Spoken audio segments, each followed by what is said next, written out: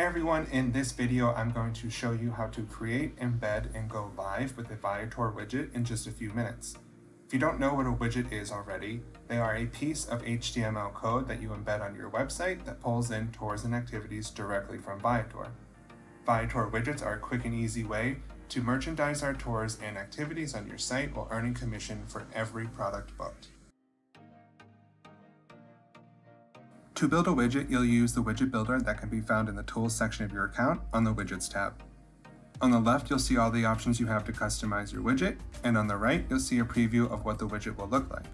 It's up to you what products you want on your widget, but no matter what products you feature, all widgets will include product photo, title, review rating, and count, as well as price. You have a few options of what you can feature in your widget. You can feature a destination or attraction. You can search for it directly in the widget builder. In this case, I'll search for Mexico City. And with this, it pulls in the top products for that destination or attraction. You can also feature a category, but you won't be able to search for it in the widget builder like you would a destination or attraction. But if you hop over to Viator.com, go to the page of the category you want to choose, in this case, street food tours, and then you copy and paste that URL right into the widget builder, it will update accordingly. If you want more control over the products featured, you can select tour or activity name, and you can add up to 30 products of your choosing. You can search for products like you would a destination or attraction, or you can go to Viator.com and take the URLs of the products you want and paste them here. In this example, I'm going to stick to a category because I'm working on a blog post about street food tours in Mexico City. So next I'll choose the amount of products I want to feature. I can choose up to 30, I'll leave it 3. Then you can choose your language and currency, which I will leave at English and USD. And lastly, you'll add your tracking parameters. And although this is optional, we highly recommend that you always put tracking parameters on your widgets, links, and banners.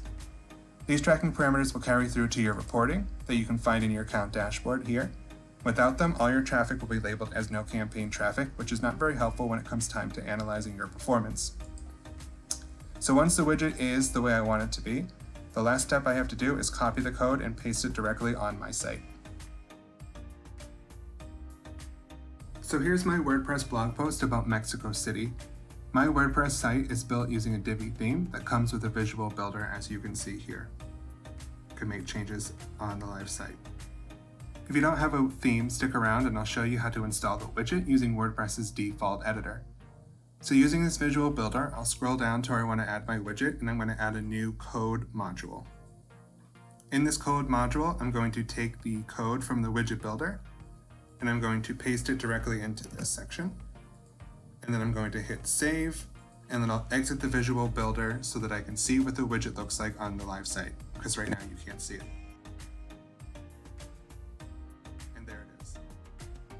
If you're not using a theme, or if you're using WordPress's default editor, the process is just as simple, but there's just one more step.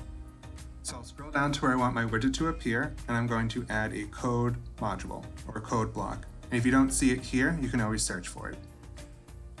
That one extra step is to make sure that I change the code block type to custom HTML. And then from here, the process is the same. I'll go back to my widget builder, I'll copy the code, and I'll paste it right into this section. I'm going to hit update, and then I'm going to preview so that I can see what it looks like on the live site. And there it is. So if I click this, it should go to the historic center food tour, and it does. So I know my widget is working correctly, it's displaying correctly, and I know that I'm ready to start earning commission.